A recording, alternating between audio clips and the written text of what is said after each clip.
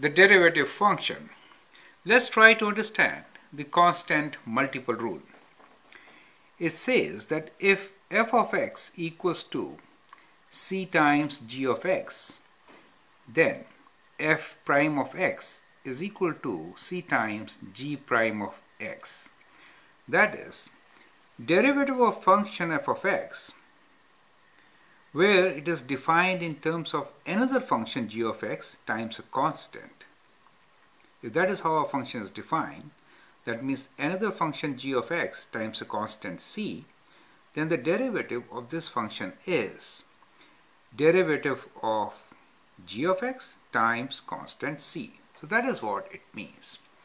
Now let's derive this formula. So we have f of x equals to c times g of x. Then from definition, what is the derivative of f of x? It is limit when h approaches 0 for this function, which is f of x plus h minus f of x over h, right? That's the definition. Now here the function given to us is c times g of x.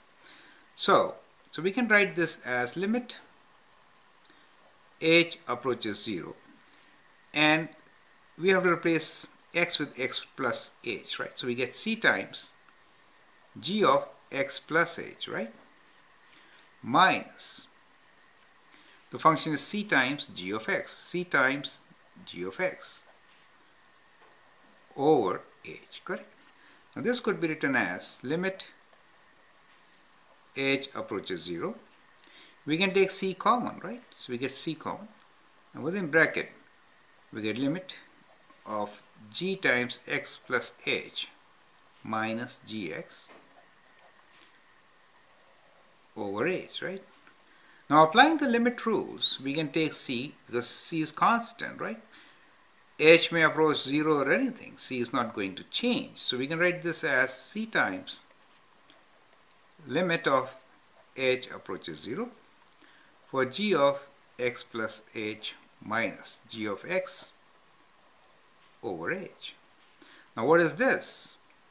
This is derivative of g of x. So we can write this as equals to c times derivative of the other function g of x, right? So that is how basically we can derive this rule, and therefore we have a rule here which we are going to follow from now onwards. That is, if our function f of x is equals to any constant c times another function, then derivative of this function is equals to c times derivative of the other function, right? So that's the rule. As a practice, we have an example here. F of x is 5 times x cubed. Apply the formula and get the result. See, the g of x, the other function is x cubed. So we can give the answer as f dash of x is equals to 5 times derivative of x cubed. And what is the derivative of x cubed? The derivative of x cubed will be, we'll use power rule. That is 3 times x squared, correct? That's the derivative of x cubed. And so we get 5 times 3 is 15 x squared, and that's the answer, correct? That is how we can find derivative of a function multiplied by a constant, okay?